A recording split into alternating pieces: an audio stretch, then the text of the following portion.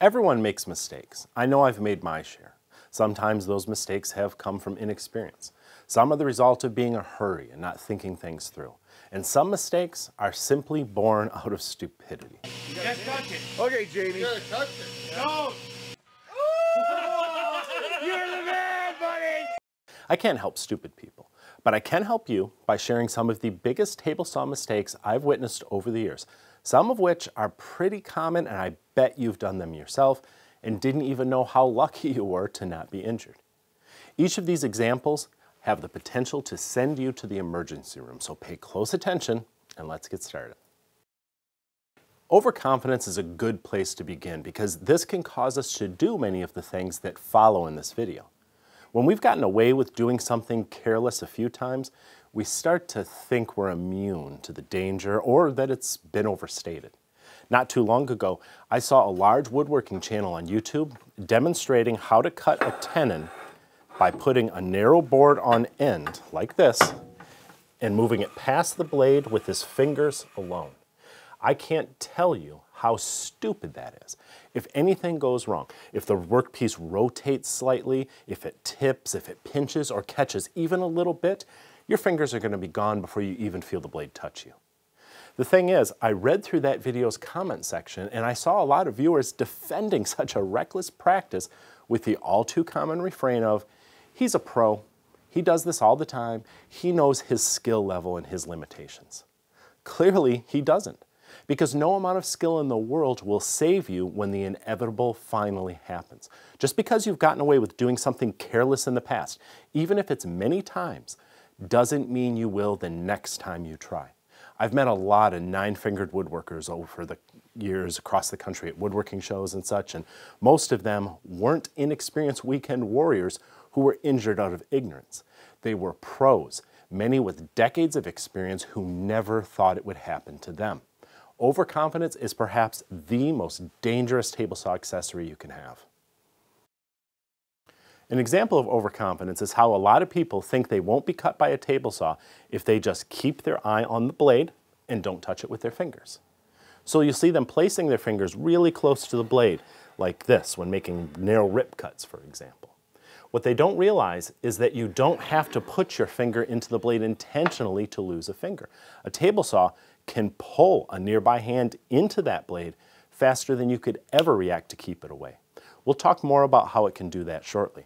But for now, let me just say that it is imperative that you keep your hands sufficiently away from the blade so if something does go wrong, it can't be pulled into the danger zone. That means using some type of pusher for all narrow rips. How narrow? Well, as a general rule, if you can spread your fingers and touch the fence with your pinky and the blade with your thumb, then you should make that cut with a pusher. So keep one nearby at all times and use it for these narrow rips, because just one quick cut can lead to one long day in the emergency room. It's one thing to use a pusher, it's another to use it properly. Engaging it too early, before the workpiece is sufficiently supported on top of the saw, can cause the end of the board to lift upwards, and that can drop back down on top of the blade and potentially kick back towards you. Likewise, using a push stick that's way off center, like right over here by the fence, that can cause a workpiece to twist, particularly a small workpiece, and that could put pressure against the side of the blade and potentially cause a kickback as well. So learn to use your pusher at the right time, when the workpiece is fully supported on top of the saw and centered as best as you can as you complete your cut. Table saws are designed to cut wood after it's been milled straight and flat. They're not designed to cut boards that may be warped or cupped or bowed. If a board is not flat, it can easily shift during the cut, especially as it's being ripped into two pieces. This can lead to a violent kickback and potentially a serious injury. So if you must cut a rough board, it is better to do it on a bandsaw. A table saw requires a flat surface to lay on top of the table and a straight edge to run against the fence. A table saw's fence is made for ripping. It is not made for cross-cutting. If you try to run the narrow end of a long workpiece against the fence, you'll find it very difficult to keep that board from tilting during the cut, and this can cause a kickback. But how narrow is too narrow? Well, as a general rule, if the distance between the blade and the fence is greater than the length of the edge that you're putting against the fence, then you should treat this as a crosscut and use a sled or a miter gauge to guide and steady your workpiece as you make your cut. I call this a general rule because large workpieces may be easier to keep steady with the fence alone. For example, I might cross-cut a full sheet of plywood at 50 inches, even though only 48 inches of the end of the sheet is against the fence. So use common sense. If you really have to try hard to keep the workpiece steady, then it is not a candidate for cutting with the rip fence. When making a crosscut with a miter gauge, it can seem really handy to use your rip fence as an index. For example, if I want to cut 5 inches off the end of this board, I might be tempted to set my rip fence to 5 inches on the scale, lock it in place, put the end of my board against the rip fence as an index, and then use the miter gauge to steady it as I make the cut with the two together. The problem is this offcut can turn as it comes loose from the board, and as it does, it can become wedged between the fence and the blade and kick back at you. You have to keep the rip fence far enough away from the blade to allow for any potential movement as this offcut comes loose. If you really want to use the rip fence as an index, attach some sort of stop block well ahead of the blade so that you can reference off that before you proceed forward to make your cut. If this stop block is of a known thickness, such as 1.5 inches, then you can just add that number to the scale on your fence. An exception to this rule is when you're making a non-through cut, such as when cutting tenons or lap joints, where all the material that the blade is removing is turned into dust, so there's no loose offcut that can be caught. This one is simple. Don't reach over the blade to retrieve an offcut until the blade has come to a complete stop. I've seen more table saw injuries caused by ignoring this rule than perhaps any other. If you don't have the patience to wait before you reach, you're too rushed and you shouldn't be working with the table saw in the first place. Another simple but often ignored rule is to keep your body out of the path of the blade when you make a rip cut.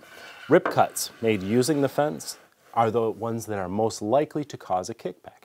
If a board does kick backwards, it can have enough force to penetrate the wall behind you.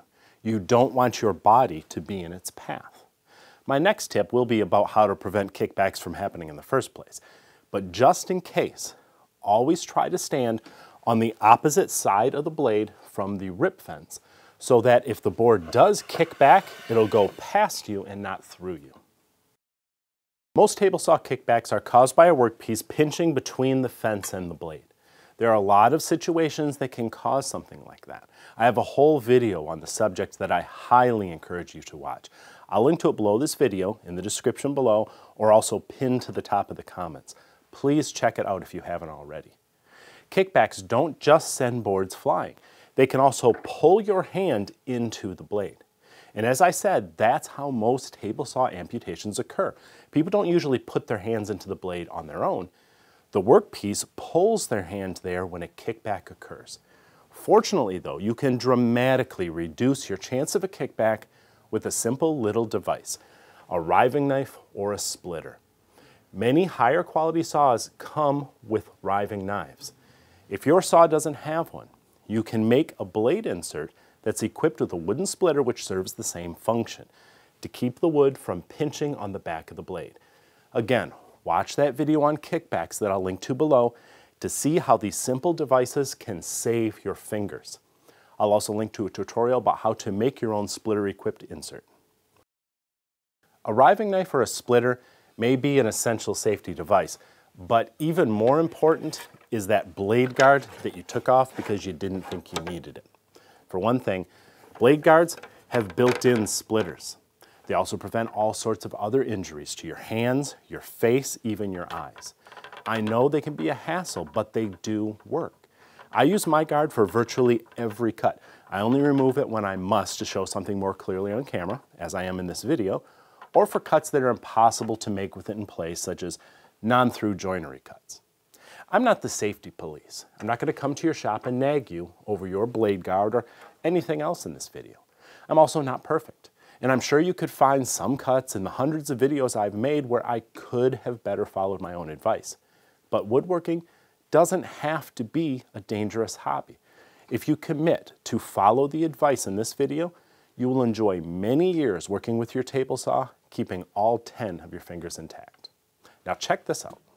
As the builders behind some of the top brands in the industry, Harvey Machinery has for decades been letting others take credit for their innovation. Now they've developed their own line of saws with the quality and features once reserved only for professional shops. The woodworking world is officially on notice.